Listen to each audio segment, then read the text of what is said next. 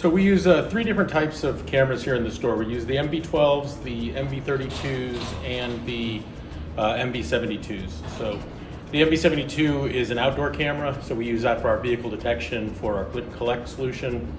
And then we have the 360-degree fisheye cameras here. So this is an MV32. It's a little bit flatter on top, and you see that it has the full lens looking all the way around this way. So let me go and show you the MV12, and then I'll show you some things on the dashboard.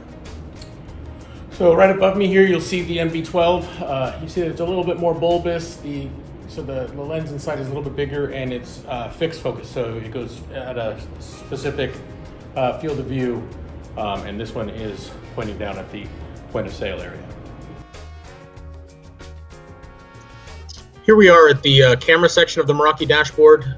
All the cameras are, cloud-based, stored locally on the camera, but then we can access the feeds through the dashboard.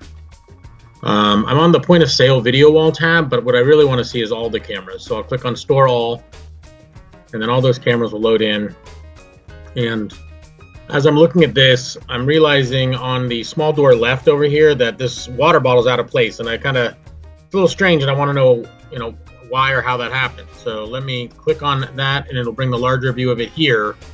And then I can just turn on motion search and highlight the area of where that happened. So I'll click where the bottle is, and then it'll do a search.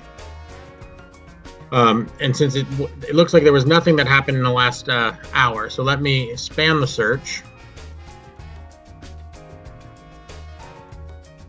And so here we have the results. And so you can see exactly when this happened.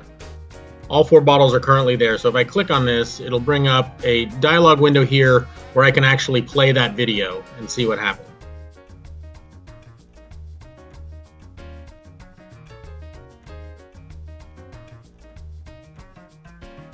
So as you can see, I came out, I moved the bottle, and so anytime something's out of place in the store, it's not where it's supposed to be, you can easily use the Meraki cameras to do motion search and isolate it, very quickly.